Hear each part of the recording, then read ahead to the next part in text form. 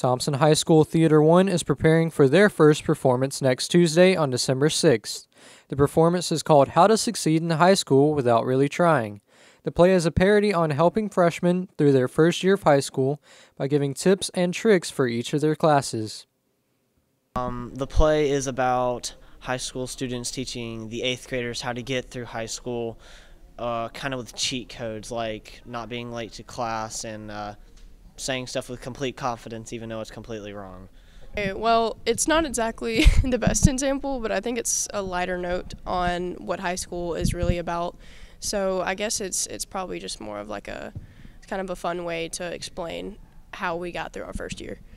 My part is Leon. I'm like this French student that has no idea what he's saying and it's like completely wrong, and I'm just doing this to get through. This is Joseph Cooper reporting for THS TV.